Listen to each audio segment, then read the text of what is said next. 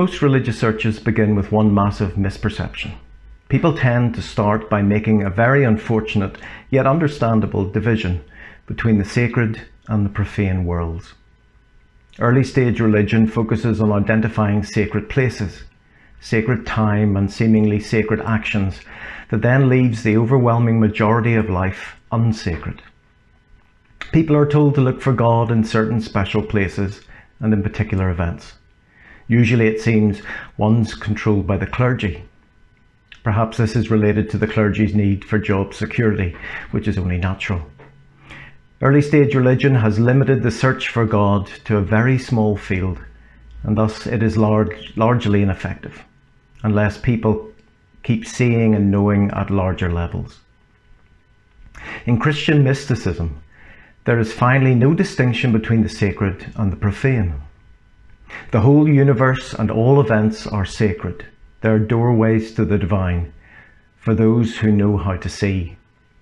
In other words, everything that happens is potentially sacred if you allow it to be. Our job as humans is to make admiration of reality and adoration of God fully conscious and intentional. Then everything is a prayer and an act of adoration. As the French friar Élie Leclerc beautifully paraphrased St. Francis, if we but knew how to adore, we could travel through the world with the tranquility of the great rivers, but only if we know how to adore. For those who have learned how to see fully, everything, absolutely everything, is spiritual. This eventually and ironically leads to what the Lutheran mystic Dietrich Bonhoeffer called religionless Christianity.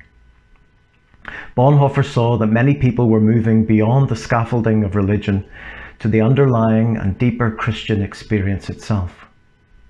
And once we can accept that God is in all situations, and that God can and will use even bad situations for good, then everything and everywhere becomes an occasion for good and an encounter with God. For God, even sin, tragedy, and painful deaths are used to bring us to divine union. God wisely makes the problem itself part of the solution. It is all a matter of learning how to see rightly, fully, and therefore truthfully. I heard about a family-made video of a teenage daughter's last moments dying from cancer, as she lovingly said goodbye. The family experienced both tears and joy through their faith and hope in eternal life and infinite love. This experience, standing on the threshold of death with their loved one, likely did more long-lasting good for that family than years of formal religious education. I know that is true from other people's experiences. The result is religionless Christianity, which ironically might be the most religious of all. When we walk with the Lord in the light of His Word, what a glory He sheds on our way. While we do His good will, He abides with us still, and with all who will trust and obey. Trust and obey, for there's no other way to be happy in Jesus, but to trust and obey. Not a shadow can rise, not a cloud in the skies, but His smile quickly drives it away. Not a doubt nor a fear, not a sigh nor a tear can abide while we trust and obey. Trust and obey, for there's no other way to be happy in Jesus, but to trust and obey. Not a burden we bear, not a sorrow we share, but our toil He doth richly repay. Not a grief nor a loss, not a frown nor a cross, but is blessed if we trust and obey. trust and obey, for there's no other way to be happy in Jesus, but to trust and obey.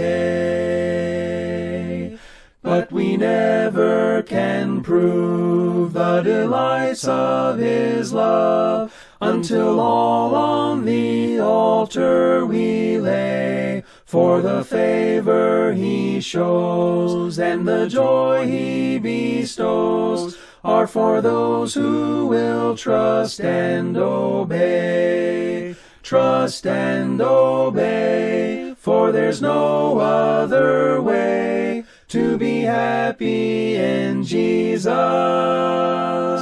but to trust and obey. Then in fellowship sweet we will sit at His feet, or we'll walk by His side in the way. What He says we will do, where He sends we will go. Never fear, only trust and obey. Trust and obey, for there's no other way to be happy in Jesus, but to trust and obey.